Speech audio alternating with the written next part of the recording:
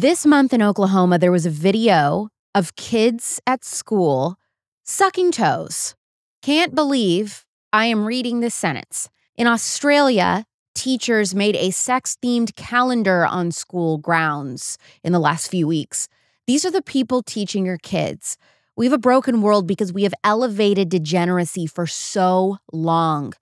How are you supposed to raise them to be strong enough to resist indoctrination like that? This is the sort of encouragement that you will get at Turning Point USA's Young Women's Leadership Summit this June. San Antonio, Texas, June 7th through 9th. You will hear from incredible conservative and Christian experts in crimes against children, biblical parenting, homeschool, health and wellness, and more. YWLS is for all ages. If you're 26 or under, regardless of school status, you are eligible for a student price ticket.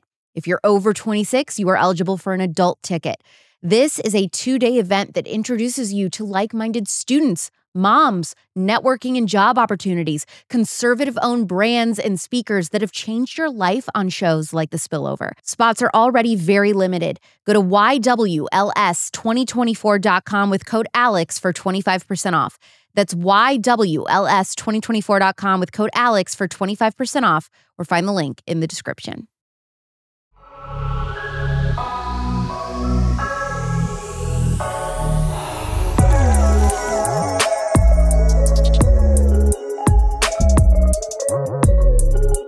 Today's guest was enrolled in traditional school as a child, and things seemed to be going well until they weren't. After only a few months, her mother realized that her daughter met the criteria for ADHD, was exceptionally high energy, was a delayed reader, and had a lot of trouble concentrating. Instead of bribing her kids to sit still longer at school or work with teachers on discipline, I guess mom pulled her kids out of school completely and began homeschooling. It was upstate New York in the 90s. The neighbors thought they joined a cult. My guest actually even continued to struggle with reading. In fact, did not read until she was 12 years old. One might assume that that led to tons of struggles in her life, that she wasn't as intelligent as her peers, that she never would lead a successful life. But here's the kicker.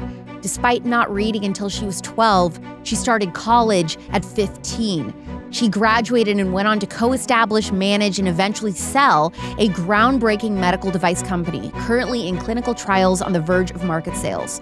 She believes that if her mother hadn't foreseen the need to pull her from public school, ironically, that would have led her to a life full of medication, setbacks, and depression. Now, my guest is a homeschooling mom herself. She doesn't think that we need to pressure kids to read before they're ready. She believes that a traditional school model, public or not, is about forcing square pegs into round holes.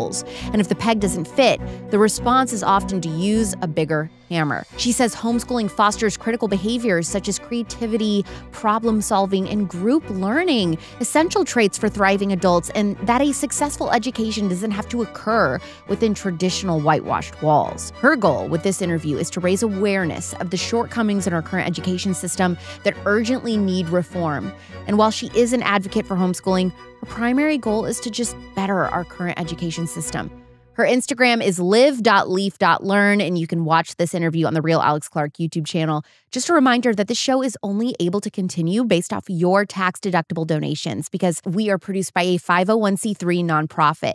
If you would like to become a financial contributor of the show, helping us with guest travel so that we can film in person like we did today and set equipment, find the link in the show notes. If you're not able to do that, but you still want a way to support, the best way to do it is by leaving a 5-star review wherever you listen so that prospective listeners will want to check out the show. Please welcome Claire Denault, homeschooling mom and education reform activist, to The Spillover.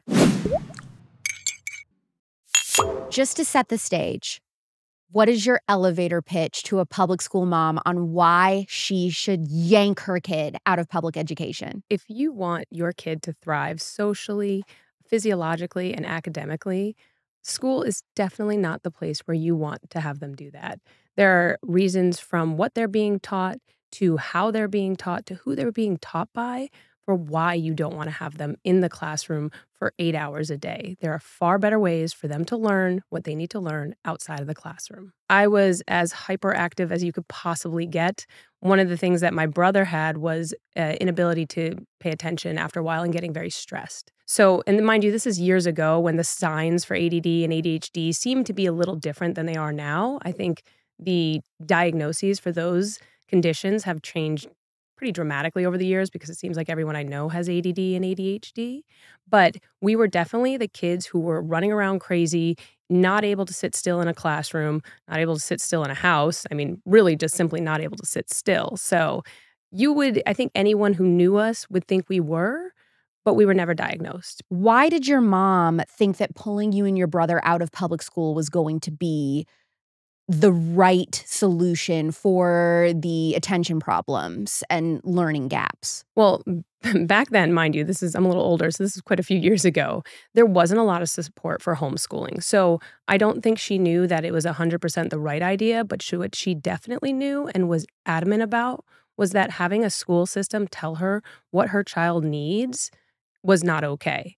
And she knew for a fact that my brother, and he's the primary reason we started, myself and him, I guess. My sister kind of came along as a tag along. We were already doing it, but she knew that he could not handle more than half a day of school. And the school system fought her on that. But she knew her child and said, no, this child can't handle more than half a day. So at the end of that school year, his school teacher, and I think he was in first or second grade, his school teacher said, you're right. And his name was Mr. Dickey. He said, you're right. There are a lot of kids who can't handle being in school for more than half a day.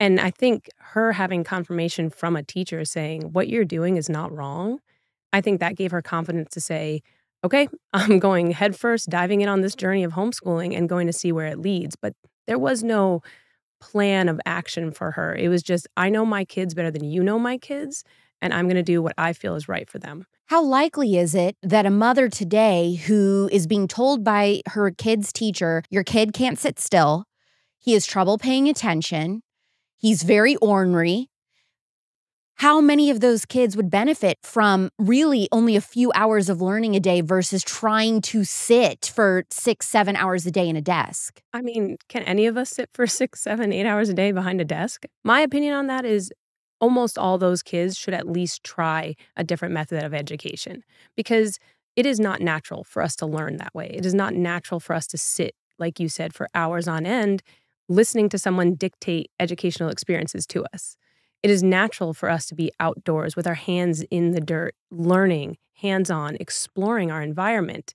And I think the majority of kids who are diagnosed, and I believe there are kids that actually have diagnoses that are appropriate for them, but I think a lot of them, it's just a Band-Aid to cover up the fact that they're bored out of their minds and they are looking for an escape or some sort of challenging environment that they can thrive in. Yeah, I think that's one of the most interesting things is that your kid acting out or not being able to sit still at school isn't necessarily indicative of a learning disorder. It actually might be that they're so smart and ahead that they're getting bored. Exactly. I think that would have 100% happened to me. I mean, I literally could not sit still. I went outside. I think the majority of my young adolescent life, I spent outdoors playing. We had a lot of animals, a lot of land. I spent the whole time outdoors playing because I didn't have the ability to sit still, but I went to college when I was 15. So had I been in school in that traditional environment, I am sure I would have had many learning problems, been diagnosed with all sorts of issues, and ended up probably feeling horrible about myself, having bad self-esteem, and gosh knows where I would have been. But, the choice my mom made was really, life-changing for all of us. What did that transition look like? You and your brother are in traditional school setting. Your mom pulls you out to homeschool. What did the day-to-day look like at first? Well, so I was only in kindergarten at a Waldorf school. So we went to a private school, one that is a pretty great school and teaches on an alternative method, but it still didn't work for us. So I just want to be clear that even schools that are different and teaching a different method aren't right for everyone. That's shocking because I love Waldorf schools. I love them too. So that wasn't working for you. You couldn't even pay attention just for that. No, I mean, it's a beautiful school. Like, they had a farm across the street. I ate biscuits in the morning. Although they like to delay formal learning and they have a great background, I think, not all kids thrive in that environment. And we were simply children that didn't thrive in it. It wasn't meant for us because we needed to be outdoors. We needed to be active. We needed to be running around like little wild heathens being crazy. Okay, so that's interesting that you say that, because I'm picturing, okay, well, if you can't pay attention for something that's so lax, like Waldorf school, which is really just play, then your mom taking you out, like, then how was she homeschooling you? Because obviously it wouldn't have been workbooks. No, I'm pretty sure my brother like shot hoops for the first 2 years of our life homeschooling. Now, if you say that your brother just played basketball for 2 years homeschooling, immediately people that are used to traditional school settings are like, you're not learning. 100%. I mean, even me who homeschools, I'm like, how is that even possible? But the reality is, and studies have shown, that when you are ready to learn on a topic that you're mentally and capable of learning, at that moment, it takes you far less time to learn that specific topic than it would if you're forced to learn it more early on. So a lot of examples of this are reading. Reading is pushed early on in the US, and it's to a detriment of the children a lot of times, because in other countries, Finland, for example, they don't even start teaching kids to learn until 7 because they've shown they don't have the capacity to start learning. So if you push a topic, whatever that topic is, math, reading, writing, early on, although kids can conform and they can learn to do what's being asked of them, it may take longer and it might be harder, and they have trauma around trying to learn something that's taking them X amount of years. So yeah, when it came to our education as kids, I learned to build forts. I learned to cook. I learned to use knives, axes. That might sound crazy, but I was playing with my brother who's a year older than me. So I was darn sure going to get involved in whatever nonsense he was doing. And we built things with our hands. We created things. This is before we had, toys, social media, Instagram, any sort of television. We weren't allowed television when we were younger. And we spent our days being creative. So we weren't given any formal education until we were older. I know that's crazy. Well, I don't think it's crazy. To people that have never heard this before, it is crazy and it's radical. But one of the juiciest things about your story to me is that your mom pulls you out of public school, starts homeschooling. You don't start reading till you're 11 or 12 after homeschooling, but then you end up going to college by 15. Yeah. How is that possible? So honest to God, like when I look at this story, when I think of this, because I see it as my perspective, which is the kid, right? When I think of myself in this, I think that my mom had tried to teach me to read, in the sense she would give me books, and every book she put in front of me, because now, mind you, I'm older, I can remember this pretty well. Every book she put in front of me was The Cat, the Hat was Fat, Sat, whatever. It was boring. Every book I was handed was boring. It meant nothing to me. I didn't connect with what she was showing me. I didn't care, simply did not care.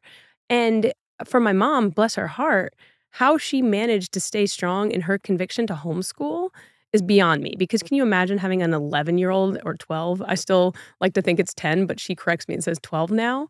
Not reading and not even know whether they're capable of reading. But if you are a parent and you're homeschooling and your kid is not reading until 12 years old, aren't you thinking, what I'm doing is not working, I have to put them back in public school? How did your mom hold out? So my mom read a bunch of books, and what she read was, she knew that there wasn't anything developmentally wrong with me at the time. She knew that I was capable, because I also at that time had a really great aptitude for math.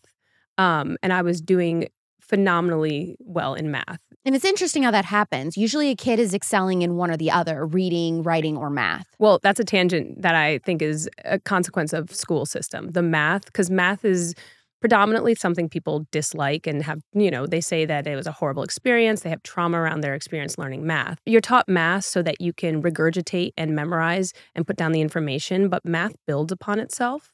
So if you don't learn foundations of math in the beginning, then the next year or the next semester when you're learning more and you don't have the basics, you are behind, but you're just learning to memorize so you can pass a test, and learning to memorize, pass a test, but you don't get the foundations. So you're really in a very stressful environment of, I don't understand math, but I need to pass to get an A, and you're nowhere in the realm of really understanding what you're doing. So reading doesn't build upon itself. It's like riding a bike. Once you learn it, you learn it. You don't really have to become a better reader once you've got it down. Math, you need to know the basics, spend as long as it takes before you move to the next level. So what were the books that your mom was reading telling her about the fact that her daughter she was homeschooling was still not reading at 12. She's not ready. When she is ready, she will learn, as long as you provide, and this is key because I think in today's environment, it's much harder to do this. As long as you provide a literature-rich environment, they will learn. And what does that mean, a literature-rich environment? So right now, we could possibly get through life not learning how to read because we have Siri, Google, and every device out there that can read for us. That's probably what's happening because so many kids can't read. Right. So I don't need to know how to spell to Google something. I can just say, hey, Siri, look up X, Y, and Z. But then she would bring me to the library every day. I wouldn't do anything with books, but look at the pretty pictures and go probably terrorize someone. But she'd bring us to the library every single day, and we would spend an hour there, and we'd look around, and eventually my interest in life corresponded with my interest in reading. And that was her key, because at some point in my life, I became very horse obsessed.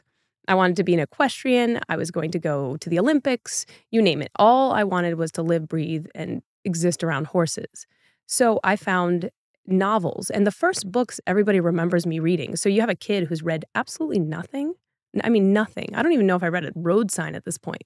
I read nothing. And I went from reading 0 books, 0 signs, to picking up, I think they were called young adults. Remember YA novels? A young adult novel called The Saddle Club Girls. Preteen little book about horses and drama. And I think I was 12, so I was all in. I was like, this is great. It's got horses and I'm a preteen. I can learn about drama. So that might be the key. The key might be, what are you teaching your child to read with? Is it a subject that they're actually interested in? Oh, absolutely. If you're not educating them with something they care about, I mean, how hard is it to teach someone about something they have no investment in?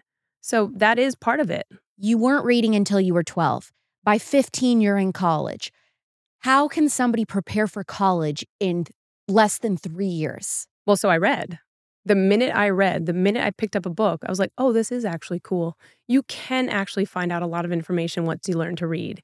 And from that day, I read everything. There was no progressive learning part to my reading. There was no progression. I just went from not reading to reading novels and everything I could find. I went on to sci-fi. I went on to all the great classics. I think I read the Bible then. I mean, I read everything I could find. So at that point, I was proficient in math, proficient in writing, and proficient in reading.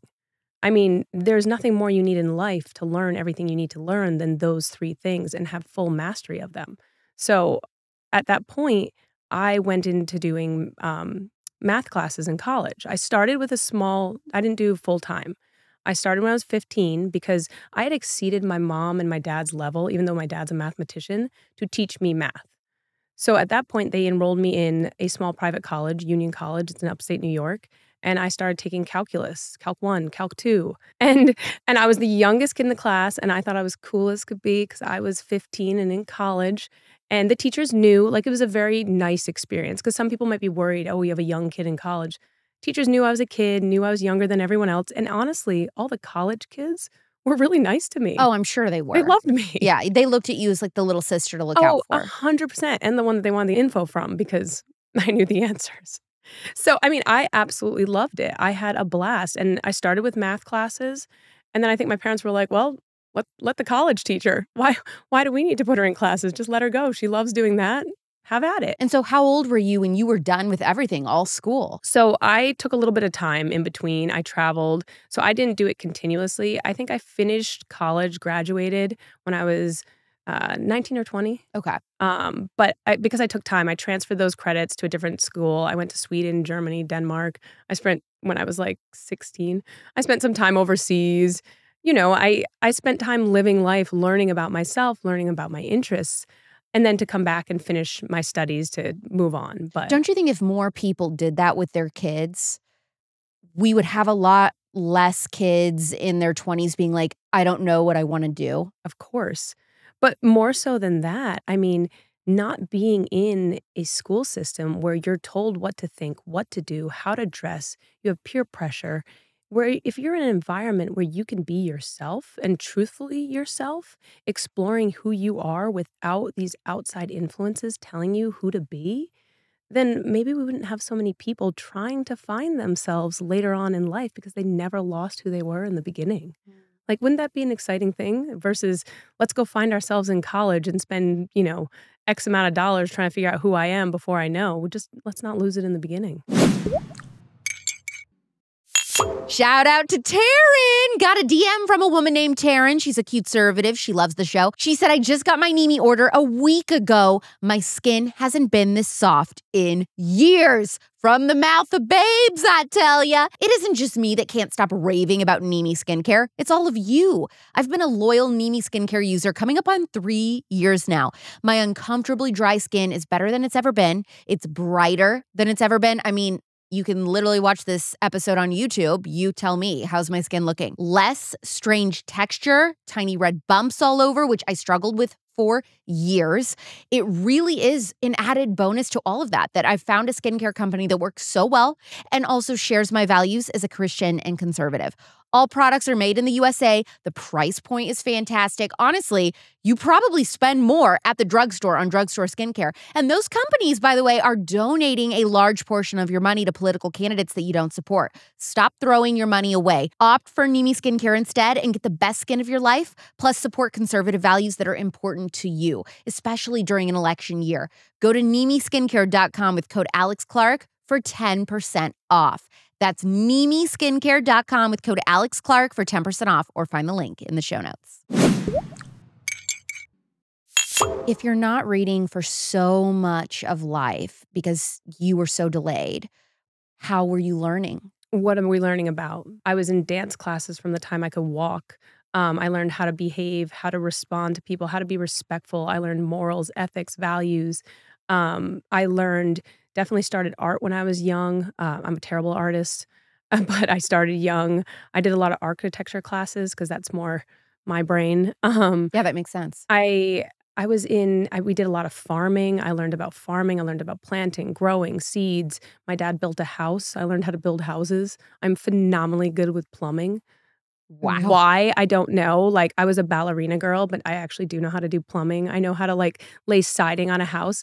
Now, I know that's not traditional education, but I know how to bake, cook. I know spices. But here's the thing. You say, well, I know that's not traditional education, but how often in your adult life have you had to use that information on a day-to-day basis versus the stuff that you would have learned in public school, elementary school? I use all that to this day far more than what I learned, in the classroom. Although I did love astronomy and I'm really good at astronomy and I just thought it was fascinating. But for things like financial literacy, my brother took accounting when he was 14. He had to take it with my mom because they wouldn't let a 14-year-old take it. But he was in accounting classes. So you say how did I learn? Well, what I needed to learn academically or scholastically that equated to, having a well-rounded education as far as the public school is concerned, I compressed that learning into a few short years because it doesn't take me a million years to learn it. I knew what I needed to learn. Although I was very hyperactive and a busy kid, I knew that if I focused, one thing I think, and I'm not diagnosed, but one thing I think about people who are ADD and ADHD, they have a hyperactive ability to focus on something. So I can focus for an extremely long time on something that I care about or deem valuable. So you're saying a kid will start reading when they are ready, and you don't have to be concerned about how smart they are or the quality of the life that they have or the ability to have a career one day if they are a significantly delayed reader. So if that is the case, why do so many teachers tell parents your kid is significantly delayed if they're not reading by 6 or 7? Because they have statistic standards that they have to meet in the public school system. Their schools are based off of tests and how well children perform on these tests. If I'm a teacher and my children are not meeting those standards, it looks poorly upon the schools. So how are the schools going to get the financial backings if their kids aren't making these benchmarks? It's not about learning. It's not about having a love of learning. It's about meeting these standards. And it even shows, there are studies that show children who start earlier on in pre-K, it shows that these children are actually behind the children who start later on. This is a common thread that other countries have learned, is don't push formal education early on. In the US, it feels like we're in a rat race. The earlier you put your kid into preschool, the sooner they get started with writing, the better off they'll be. But if we actually look at the research, it shows it's the opposite. they're not ready. They need creative play. They need the outdoors environment. They need time to thrive, find who they are before they're sitting, listening, and being taught by instructors. I think there's an assumption, and I hear it all the time, that homeschool kids are not as smart as traditionally schooled kids. If that's an assumption, then that's probably one that has been refuted more than any assumption I've ever heard. Because if you look at the scores of homeschooled children versus your traditional schooled children, homeschooled kids outperform traditional schooled kids every single time. And it's documented across multiple peer-reviewed studies. So you can look at their test scores, their SAT scores, whatever scores you want to pull, and they are always outperforming. So for anybody who says that, I mean, look at any homeschool kid you know and then see how they perform. And guaranteed, the majority have performed very well. But furthermore, colleges such as Stanford, MIT, Duke are all actively recruiting homeschool kids because of their ability to perform well, not just academically, but they are entrepreneurs. They have a spirit that those colleges seek out because they know they'll go on to make a good name for that school. Are homeschool kids weird socially? Are they behind socially? Well, you meant me. So that's an odd concept, and it has been one that I have heard since I was a kid. And yeah, I grew up in the time where probably homeschool kids and anybody who lived in a rural area was weird. Yeah, how were you making friends? Basically, I lived in an area that was rural, and there weren't a lot of people around school, homeschooled, unschooled. First of all, there were no homeschoolers anywhere near me. There was no homeschool meetups. So I was just friends with the local school kids. Homeschool co-ops, homeschool groups are everywhere. Even the smallest towns. You are going to find huge groups of like-minded families that share your values. You're going to make friends as a mom. Your kid is going to make friends with other kids. My homeschool friends who have multiple kids are busier than my friends that have kids in traditional school. Yeah, it is insane. So I sit on the board of one of the homeschool groups in Dallas, and they have, I haven't checked lately, but last time I checked, it was over 12,000 members in their group. And I can tell you, if I'd allowed myself, I would be booked with homeschool events, meetups, groups, field trips, special field trips every single day, hour of the week. What are some of the homeschool activity options? One of the cooler ones, we used to go out and scout for cool opportunities, go find cool places to go for field trips. I mean, so in Dallas, the group sets up a field trip every single day of the week.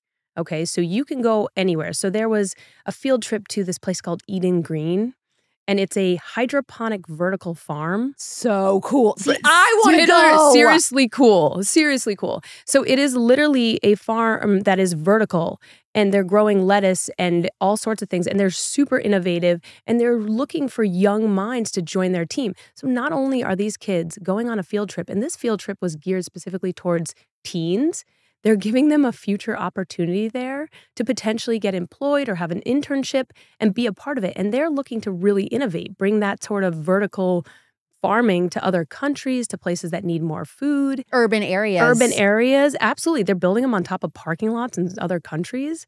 So, I mean, that was one that was really, really cool. And we actually found that by driving by. And I was like, oh, look, it's a cool farm. I wonder if we can go in. There's a big old gate. And the guy comes up to the gate and says, nobody's allowed. I was like, can I get a number? I just want to call.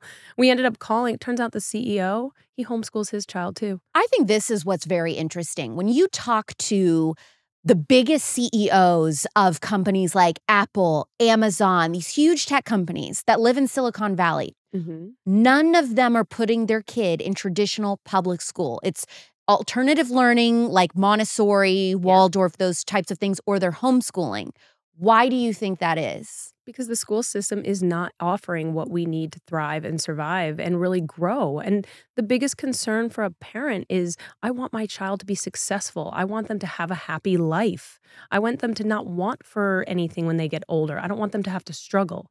So if I'm putting my child in the school system that isn't innovative, that's not challenging them creatively, that's actually there to really teach them how to follow rules, walk in straight lines, and follow directions versus teaching them how to be entrepreneurs. I mean, you look at Grant Cardone, he recently came out and said school is the worst place to put your children if you want them to have a successful life. And how old is your son? He's 7. Okay, so your 7-year-old son who's homeschooled, What is like the one thing that he's super interested in that homeschool allows the time for him to dive in deeper because it's a passion for him? One of the things I think is really great about homeschooling is exactly what you said. If you have a passion, there's no limit to that time which you can spend on that passion.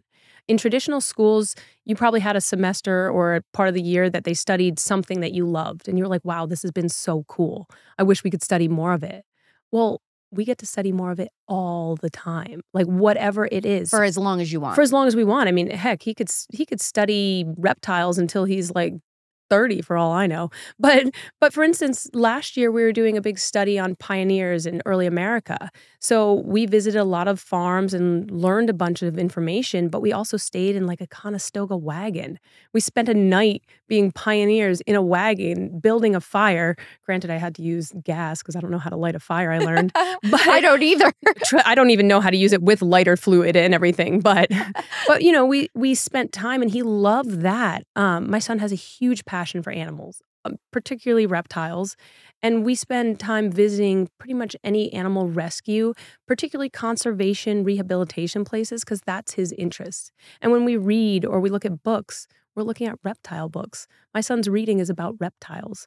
We read about like the Texas horned lizard. A lot of people would not expect this, I think.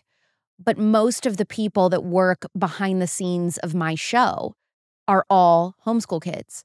They had the time when they were younger to dive into videography, how do cameras work, professional photography, all of these different creative jobs that require a lot of skill to do. They had the time to explore that and really learn and focus on it because it was something that they enjoyed. If they would have been in traditional school, they probably wouldn't at their age be able to work on a show the size of mine. Right, because real life experience has value. People say, and I've heard this before, that you can learn from books, but what employers really value is real life experience. So I think that holds a lot of value, but also they had the ability to figure out what they want to do, what they're interested in, what their passions are. When you're in school and you're just churning out tests and learning to test, then you don't really have a lot of time to explore different options for what you love, what you're passionate about, what you want to dive deeper into. Yeah, they're learning to test, but they're not learning to learn. Right, exactly. And that's what we really want to create is a love of learning. And I feel like as someone who was homeschooled, I can tell you I love learning right along with my son, even if it's about things that I never thought I would even care about. I mean, I know more about snakes than I ever thought I would. I learned ants don't have lungs. I don't even know if that's true, but he told me it the other day. So, I mean, you learn to love to learn things. And I think we've lost that in our society. I don't think anybody loves learning anymore. I think it's more just this system of what can we get next? What's the next step we can get to the next milestone, to take the next milestone leap? Well, I don't even know how much learning is actually happening in public school because how much of the day is spent correcting kids' behavior that are acting out, especially in your inner city schools. Yeah, that is a big concern and really sad, honestly, because my mom used to be a substitute teacher at inner city schools in Albany. And she's a phenomenal teacher. She has the patience of a saint. But she'd go and she'd come home in tears because those children don't know how to read in high school. They don't know how to write in high school. And they loved my mother because she spent time with them, listened to them. And she said that's one of the horrible things is these kids act up because they feel pressure. They feel embarrassed. I mean, you're a teenager and you're not at the right reading level. And they're not getting the support or the help. I mean, a lot of these schools, teachers do mean well, some of them, or a lot of them can mean well, but they're not provided support to teach or even to teach in an environment that's conducive to learning. They have all these external rules and criteria put upon them to reach milestones for that school, none of which is in the best interest of the child. A lot of parents are scared to pull their kids out of public school because they don't want to remove them from their friends. They think that that's really going to harm them. What are your thoughts? Life's hard. People move. Things change. Just because you're homeschooling doesn't mean you don't have to be friends with people. But if you think about it, military families move all the time. If I feel that it is in my child's best interest for them not to be in the school system, I'm going to remove my child from the school system because that is not in their best interest. I am not going to make a judgment about what's good for my child because they want their friends. And I think friends are the greatest influence in a child's life if they're in school. And I really need to know what those friends are teaching them because a lot of times kids learn things from friends that I'm not comfortable with. So I want to really make sure that the values and the support system that my child has is one that I agree with, not one that's necessarily away from me in a building where I don't get to see what those interactions are and be active in that life every single day. I need to be involved in my child's social life so I know exactly what's going on because a lot of what's going on in public, even private schools, are things that I am definitely not comfortable with my child being involved with. And it's not about even the academics, it's the social aspect. As we all know, there are things that I am simply uncomfortable with my son being exposed to at 7. Baby steps. It's the phrase I have to keep telling myself as I try to phase out products contributing to my toxic load. Instead of throwing away everything I own at once, I have slowly, over the course of a year, began replacing products I run out of with cleaner versions. It doesn't have to be all this hardcore spending, $15,000 or something. No, it's like it's $20 here, it's $20 there. Very quickly, I was able to transition from body washes with cancer-causing ingredients like BHT or allergy-causing ingredients like DMDM, Hydantoin, and replace them with skin-healing ingredients like Dead Sea Salt, coconut oil, and aloe vera. ALEAVIA Prebiotic Organic Body Wash is the Rolls-Royce of non-toxic body washes. It is so healing. The founder recommends it as a gift for someone with scars that they want to heal, like a C-section mom. Scars heal 2 to 3 times faster when you use ALEAVIA Prebiotic Body Wash. So if you have really difficult rosacea, eczema, or psoriasis on your face, try ALEAVIA's Prebiotic Skin Restoration Kit. It comes with the Prebiotic Purifying Facial Cleanser and Prebiotic Restore Soothing Mist. The kits work in synergy with each other to give the best results. The Prebiotic Restore Soothing Mist is blended from ultra-pure ingredients of the earth and ocean to provide temporary comfort and relief from dry, itchy, and irritated skin. ALEAVIA has so much to offer the most troubled types of skin.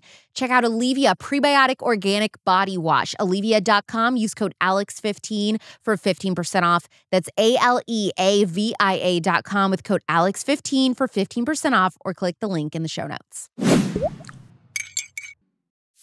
If a parent can hear the statistic that over 40% of students in America cannot read, that 67 Illinois public schools, all public schools were evaluated a couple weeks ago and found that not one child in the entire state tested proficiently for math. I question a parent's ability to critically think, how can you hear that information and still worry, homeschooling, my kid's not going to turn out okay? Right, because they were raised in a system that told them, don't think for yourself, think based on what we tell you is right for your child. They've been raised in a system where the right thing to do is put the kid in school, and regardless of what their reading levels are, they need to continue along their path, which is formal education, public schooling. They don't see the other option because they were never taught to critically think and think outside the box, which is, I think, the major thing that school teaches is to conform to the standards that they're teaching versus homeschool, which says, think outside the box, learn creatively, come up with your own solutions, your own conclusions, and you'll have a better outcome that way. Do you believe that public school is a viable option for any American families? I think formal education is a great option if it was implemented correctly or implemented in a more child-centric manner. Unfortunately, I think where our public education system is going is generally not beneficial for a significant amount of families. But there are variations on that scale, and I'm not going to say it's harmful to everyone.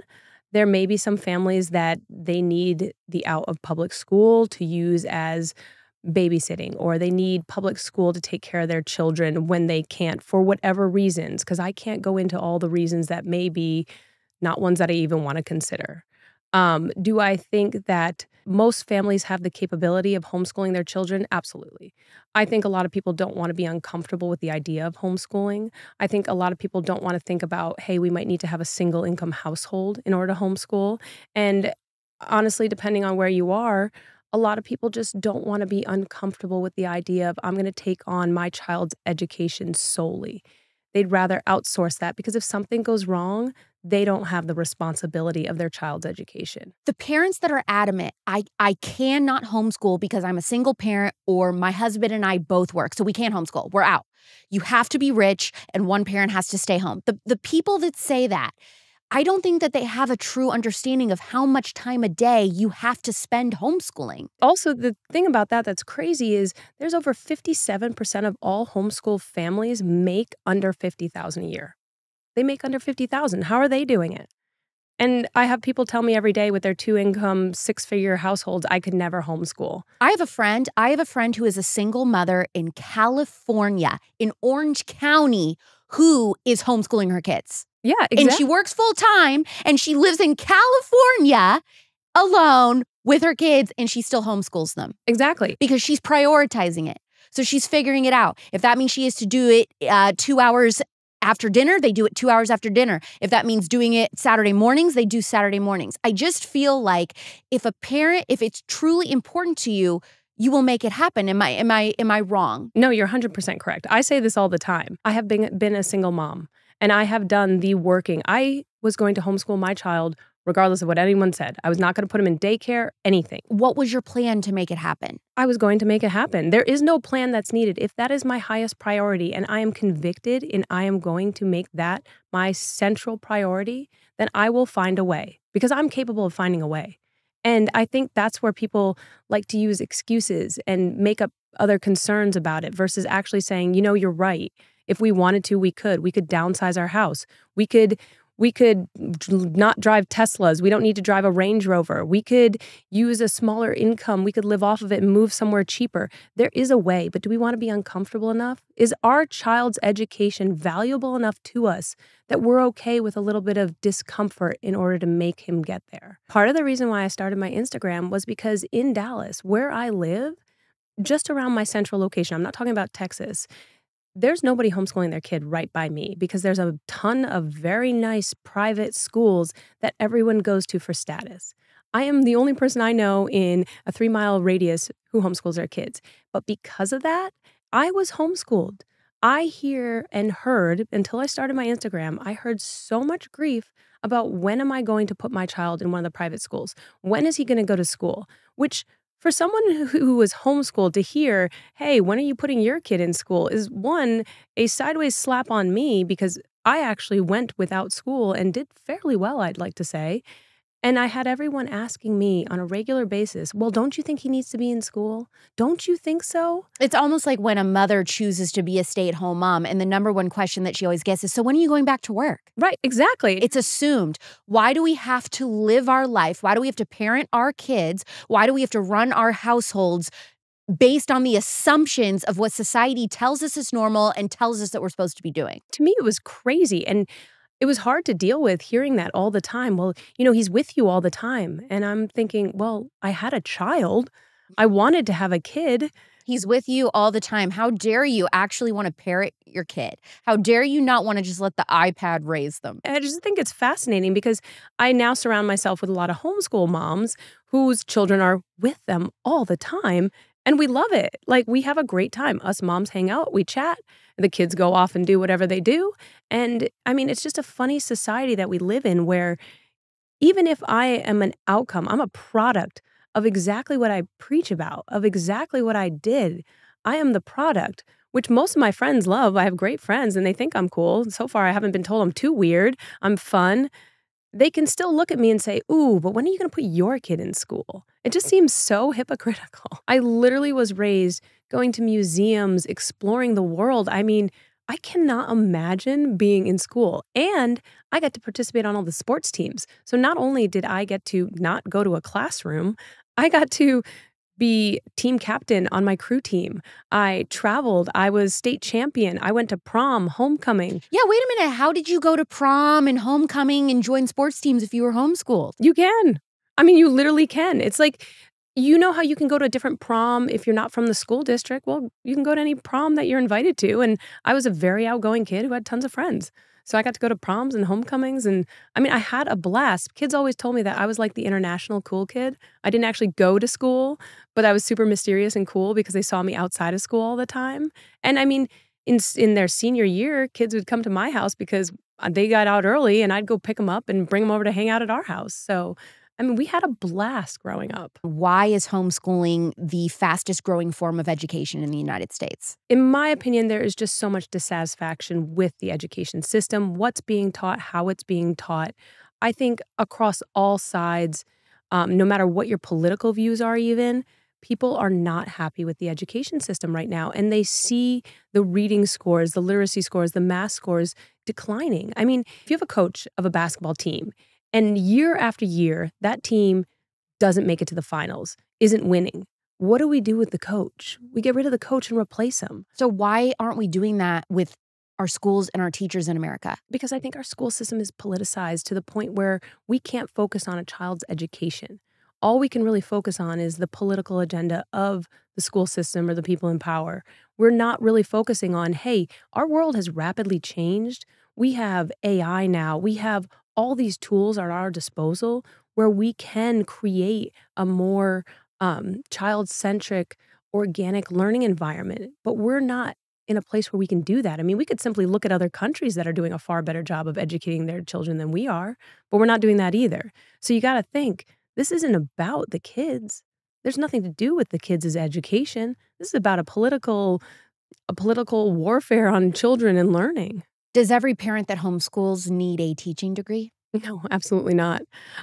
It's funny because I heard the other day that we're in such need of teachers in the education system that anybody with any bachelor's degree, even associates, I believe, can go be a teacher in pretty much any topic, which I think is fascinating. I know in Texas right now, they are looking for teachers. If you've got a bachelor's degree, sign you up. You can teach. You can teach elementary school. Okay, so the parents that are anti-homeschool because your kid isn't being taught by a real teacher and are pro-public school are okay then with now the standard of public school is anyone can be a teacher. So how is that any different than the homeschool model? You know what I mean? It's crazy. It really is, because even in homeschooling, I was showing actually a good friend of mine this the other day, the curriculums have come so far. So when my mom homeschooled us, like I have to say like multiple times, bless my mom, I don't know how she did it, because there weren't this abundance of curriculums. We didn't have co-ops. There was one homeschool kid like 2 hours away.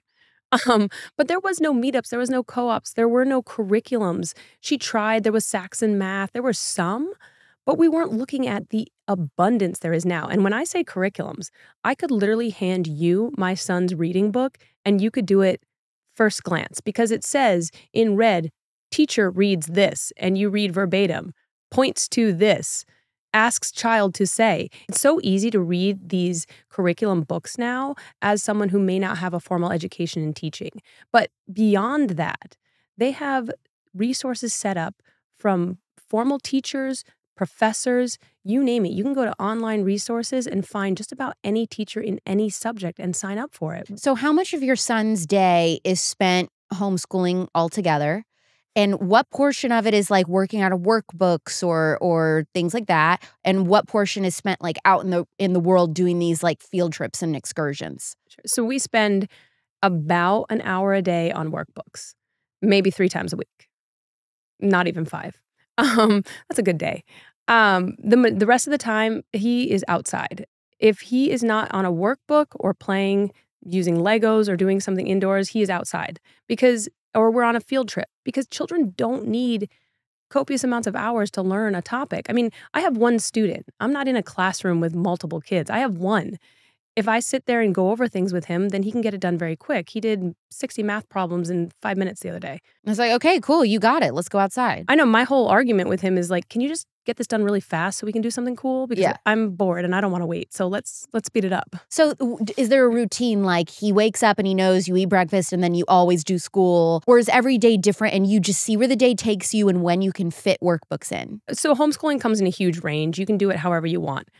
I am not very good with routines. My sister-in-law is fabulous with her homeschooling routine. She has it listed out on a whiteboard every day. The kids check it off. I mean, they're phenomenal at the way they do it. I have 3 or 4 books that we go through every 3 days or every other day, depends on what our schedule is. And we don't have a solid routine. I let him sleep as long as he wants because I think sleep is important. And he gets up and he eats breakfast. And whenever he finishes breakfast, we'll go on through our schoolwork. We don't need to hit any time frame unless we have a class in the afternoon we need to get to. But even so, we squeezed in a homeschool nature study yesterday when I wasn't here. And in order to get there, he had to finish reading and writing. And we were supposed to do math, but we need to get to the nature studies. So we skipped doing math and did it in the evening. I mean, we're flexible. We don't need to force X topics if we're going to go see something. We make a priority about going and learning. And if we're going to learn in the evening, learn in the evening. We don't need to do it 9 to 10 every day. Now, some people are probably wondering, do you work? And if you do, is it part-time, is it full-time, or do you just stay home or what? Yeah, I work part-time. I have worked full-time. I'm transitioning now to some other business ventures, but I've also worked in careers that have done fairly well. So I've had that ability. But yeah, I have worked full-time before and homeschooled. Completely full-time. I actually brought him to work with me. I worked in a medical device startup company. And as a baby, he was with me. As a baby. I had an office, luckily, so I could shut the door.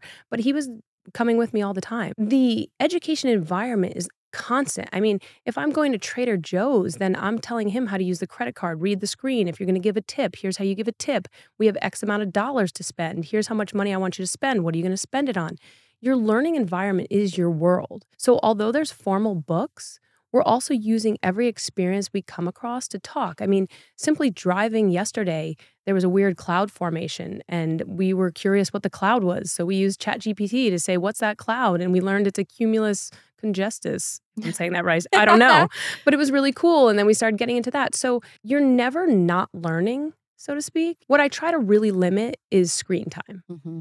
I think the only time you're not learning is when you're sitting in front of your iPad or mindlessly scrolling. Yep. So if we're using screen time, it's going to be for something educational. What is the rule of 100 when it comes to homeschooling? So there's a theory, if you spend 18 minutes a day on a topic that you're interested in, you will become phenomenally successful in that one topic. So if you were to spend 18 minutes a day on piano lessons or 18 minutes a day on harp, I use instruments because it just seems to relate to me more, then you will be far more successful than anyone else who's studying it if you do that 18 minutes a day, 365 days a year, which to me makes a lot of sense for education. Because even if I don't hit 18 minutes, we can hit 10 minutes of reading, we can hit 10 minutes of math. And even if we do that, we will be far ahead of people who are studying for hours on end. Because in those 10 minutes, you can be more focused, more present, and more involved in what you're learning.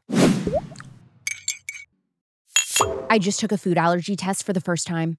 I'm allergic to 15 pretty major things, including milk, eggs, and garlic. And when I say allergic to this food, I mean, it's not anaphylactic shock where I'm going to break out in hives or my throat's going to close up as soon as I take a bite. Obviously, I've been eating this stuff every day, basically, for years. But the infection and the thing that it's irritating is my gut on the inside. And it's leaking through my gut into my bloodstream. And it's probably contributing significantly to my autoimmune disorder. So yeah, needless to say, I'm a little bit limited on what I can cook as I figure this out. My goal is to work towards getting my gut healed so that then I can reintroduce these foods because I love things like garlic and milk and cinnamon that was on there. Don't even get me started.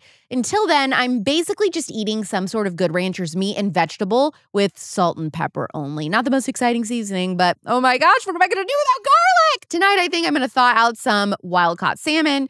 There's a lot of concern, I know, from consumers about the mRNA vaccine being used in their meat. Here's the deal. There is a high probability that it is going to be in the meat that you're buying at the grocery store. But there is 0% probability that it will be used in meat from Good Ranchers because Good Ranchers sources their meat from American small farms and ranchers who have a personal relationship with them. They vet everybody so that you don't have to.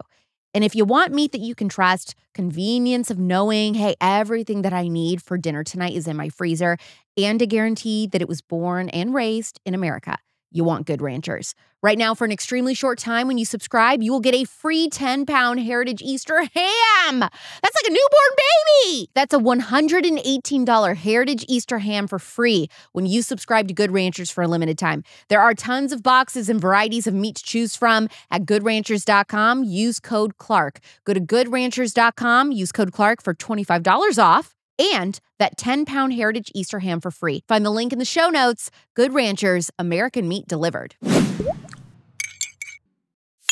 If you're homeschooling and there's no standardized testing and there's no milestones that you know by 7 years old they should be reading, by 8 years old they should be doing this, by 9 years old they should be doing this, how do you know that your child is actually learning? I was talking to a friend about this literally yesterday. We were on a hike, and you know your kid's learning because their educational base comes through in everything you do. I was in an astronomy class. We actually stopped into an astronomy class with public school kids at the Arboretum where we live. We just happened by and they said we could join. So we sat in there and they were talking about the planets and the Earth and the rotation, half the stuff I didn't know, but they were talking all about it. And at the end of the class, my son chirped up and said, well, they didn't talk about the 10th planet. What's it? Pluto? Which one are you talking about? He's like, no, the 10th hypothetical planet called X. I was like, we got to ask the teacher. I don't know. Like, we literally had to go up and ask the teacher who was proficient in astronomy about the hypothetical 10th planet. She didn't know. We Googled it in that moment and she said, oh my God, I did not realize they were researching a hypothetical 10th planet. So your son was right. Your son knew something that she didn't know. Yeah, my son does this on a regular basis. And I was talking to my friend whose son is homeschooled the same age as mine, and he did the same thing. He said to her the other day, I really want to use tetrapods to create an alternative fuel source so we can use that in the future.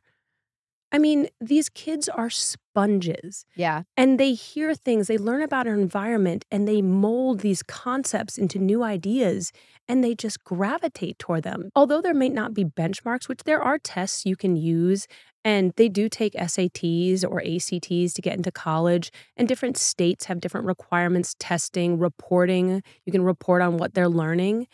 When it comes to knowing if your child's learning, it is almost abundantly obvious when they are learning new topics and really loving what they're finding out. If you're forced to sit in a class where someone dictates to you because you need to learn that info and memorize it, your capacity for actually caring about what people are saying, it's almost like you're hearing white noise after a while. So I feel like when children are in an environment that involves sitting still behind a desk, listening to someone teach, they just want to escape at the end of the day and go mind numb themselves on iPads and screens like adults do after a long work week. I mean, I see it all the time too. I really, truly think screens are a huge detriment at young ages. We need to know how to use them, et cetera, but I do think it is very harmful. So, and also not only that, but homeschool kids interact with people of all ages. We're not looking at one age classrooms here.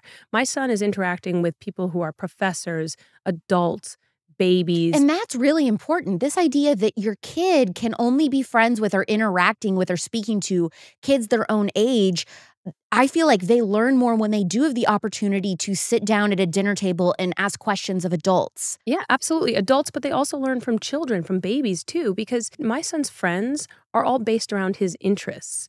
So he can be friends with 8-year-olds, 9-year-olds because they have similar interests, not their age. Nowhere in public do I say, hey, I'm X age. I don't want to say my age. He's nowhere in real life do we say, hey, you're 20, go be friends. Yes, that's so true. Yeah. One of my favorite parenting books is called Take Back Your Family by Jefferson Bethke. And I interviewed him a few months ago. And I loved what they do with their kids. They will invite some adult over, like a family friend or whatever, for dinner. They're always opening up their home to people that are new. And they prepare the kids. This is who's coming over. Each of you needs to have 3 questions. And even if they're very little kids, their question might be, what is your favorite color? But, that's what they think of. But they're like, we want 3 questions. And sometimes they give them themes. We want 3 serious questions, or we want 3 funny questions, each of you. And so when they're at the table with this new person, any age, old person, young person, college age, these kids will go around and learn how to have conversation and ask questions and listen.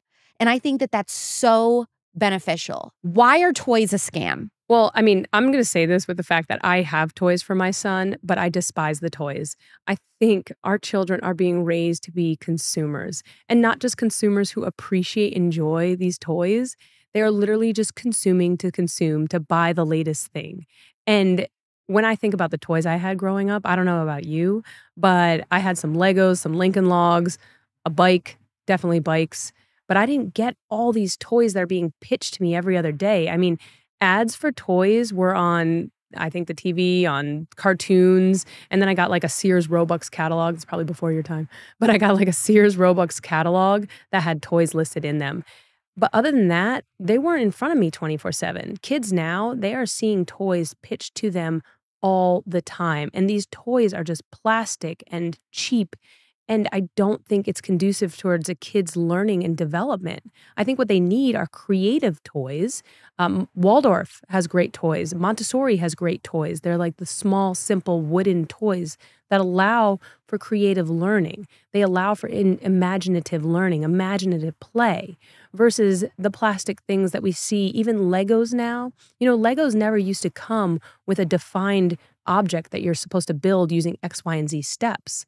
Legos used to come in a bin. Oh, yeah, it's open-ended. It's just bricks and figure out what you want to build. Yeah, but Lego, it's an ingenious thing on Lego's design for marketing to say, hey, these Legos build this, because now to build each item, you buy a different Lego box. This is taking away a child's ability to create and imagine and create beautiful structures, develop that sort of critical thinking and imaginative play aspect. What we're doing is saying, here's a toy, it does this, you do X, Y, and Z with it, versus saying, here are objects, do with them what you will, make something beautiful for me. Why is it important for kids to be bored? When you're bored, there's so much opportunity for learning and reflection.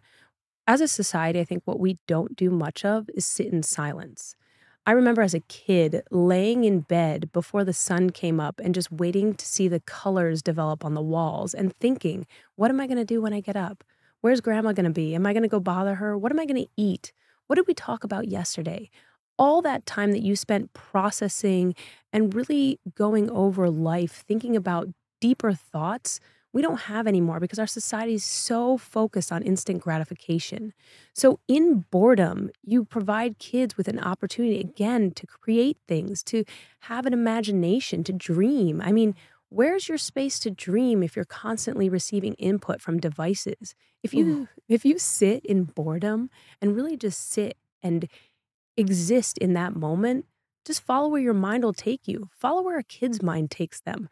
That's where children lay and look at the clouds and see objects and see animals. I mean, we just don't do that anymore. And I think to really process and learn, we need that quiet space. What advice do you have for the mom who sees the benefit of homeschooling and she's doing it, but she's not enjoying it, and she's really considering giving up and putting her kids back in public school? So my advice to that is, what aren't you enjoying? You really need to think about what part of the homeschooling is hard. Is it your child's behavior? Because I've heard from parents sometimes their behavior they don't know how to manage. Or is it that you're trying to create a public school environment at home?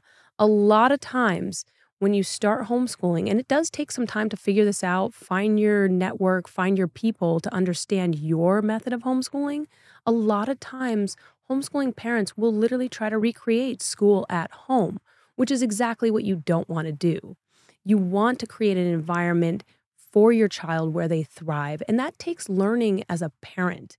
You need to learn what interests your child, what suits them, and it takes trial and error. And that's where I think finding a real community that supports you, whether it be online, Facebook is a phenomenal place to find homeschool parents. There are groups out there for beginning homeschool moms.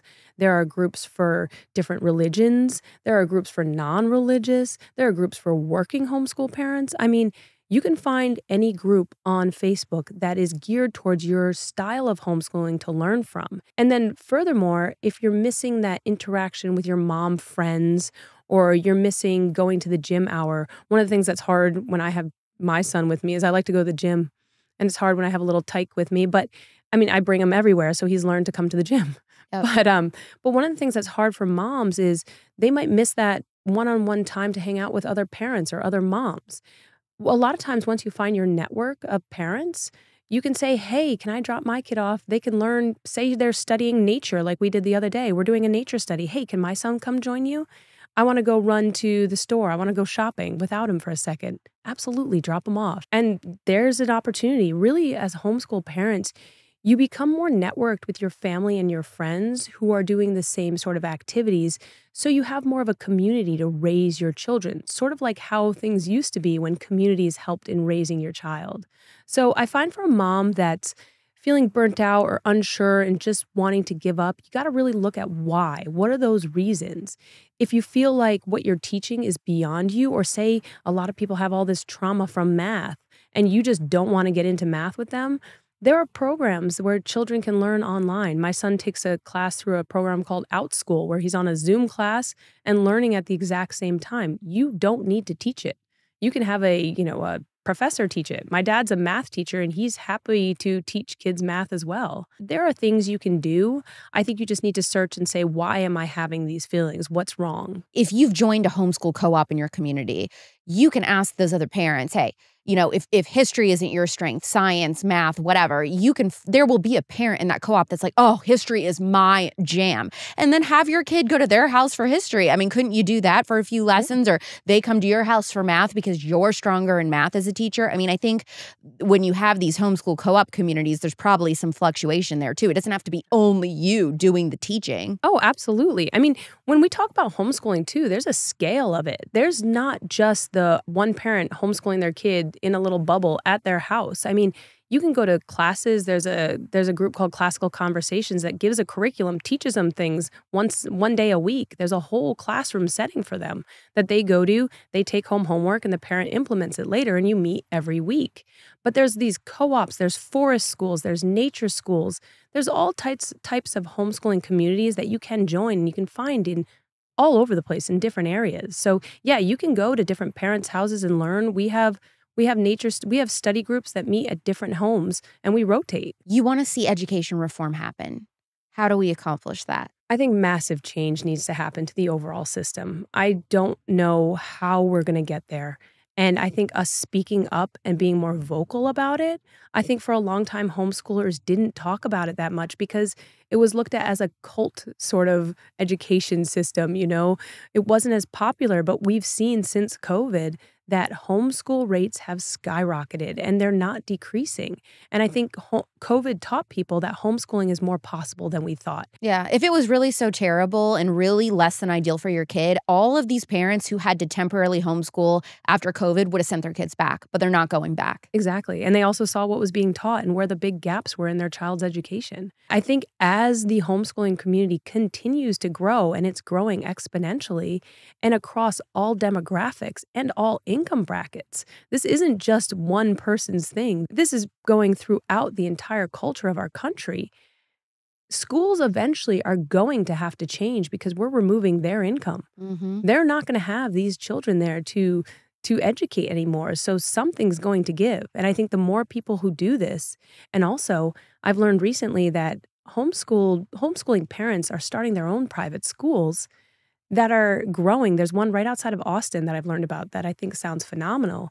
And they're growing these alternative schools outside of private schools, even outside of your traditional Catholic private schools, outside of your public schools. They're starting homeschooled education centers in their own view, in their own vision, that is centered around what they believe is absolutely paramount to a child's education. How can a parent be sure that they're raising warriors? I think when it comes to raising a warrior, and I say that as I want my child to be strong and convicted in his values, in his beliefs, in who he is, and courageous, I think you need to constantly challenge children. And I think they want that. And I think that's one of the issues I would have had growing up in the school system because I needed challenges. I was a kid that you really needed to challenge. You needed to give me something that I could fail at so that I could go after it again and accomplish it.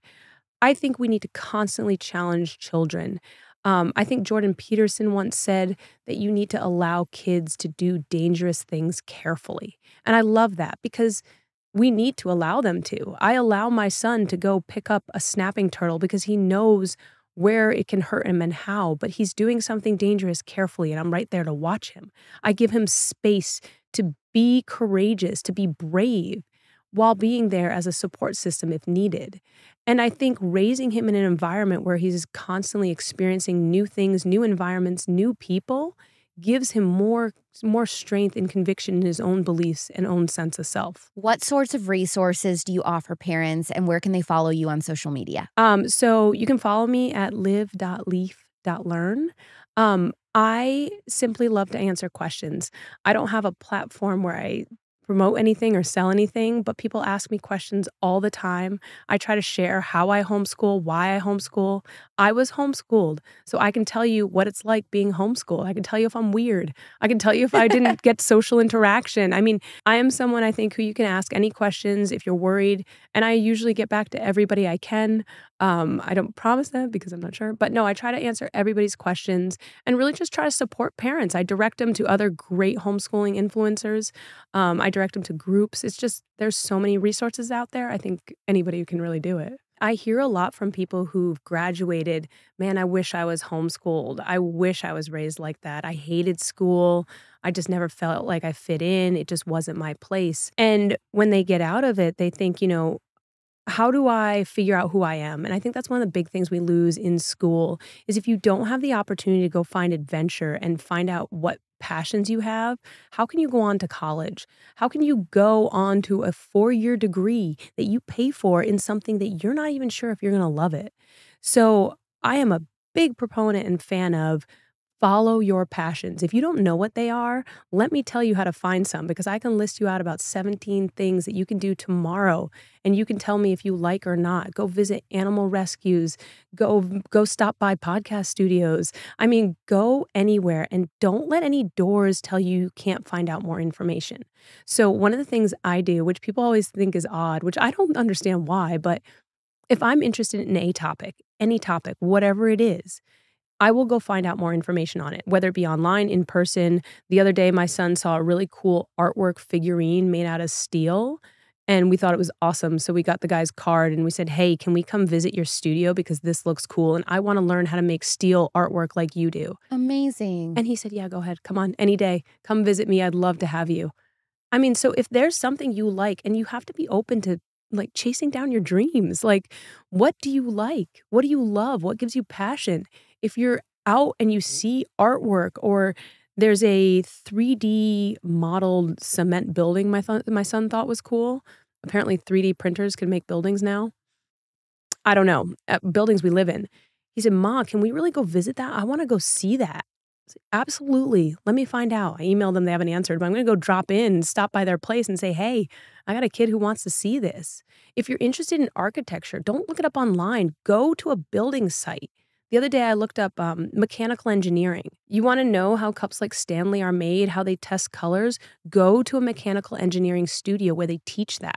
You're not going to learn this in school. You need to physically be out in the world finding out what you love. And even if you're a teen and you've graduated high school, nobody says you can't do it. And most people who love what they do for a job, they are happy to show you. They love talking about it. It's like your grandma. They'll tell you about anything forever, But so just go ask questions. Go find what you love. Claire, you speak beautifully. This was, I believe, so encouraging for parents that are either in the dark on homeschooling, they have misconceptions, maybe they are homeschooling parents that are struggling or reconsidering, like, was this worth it? These days are so hard. Should I keep it up? I hope that this conversation will reignite that spark for them. Thank you so much for coming on the Spillover. Thank you for having me. This month is such a fun variety of episodes: relationships, education, and coming up next week, I'm speaking to a holistic dentist. And then we have a roadmap episode for young women on how to prioritize having a family and making it happen, or for those who are ready to leave corporate America to prioritize a family but need a little help. They need a little advice. That's coming up on The Spillover. The Spillover is produced by Turning Point USA, a 501c3 nonprofit. It means Interviews like this are only possible through donations from cute-servatives like you. You can make a tax-deductible donation to support the show through the link in the description. If you can't contribute financially, that's okay. Don't forget, a 5-star review sharing a way that the show has encouraged you or helped you is great too.